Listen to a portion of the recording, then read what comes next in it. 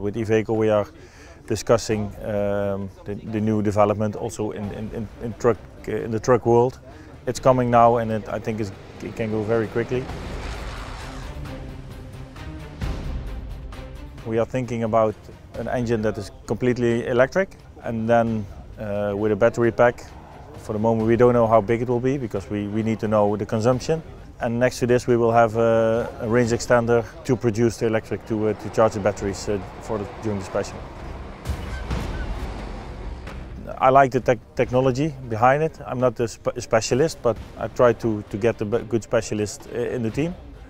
And then, try to find the good components and finally find some good drivers to take this truck to the Dakar.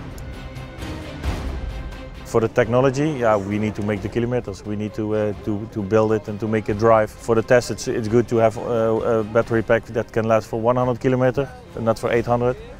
But we need to drive. We need to see what the total consumption will be.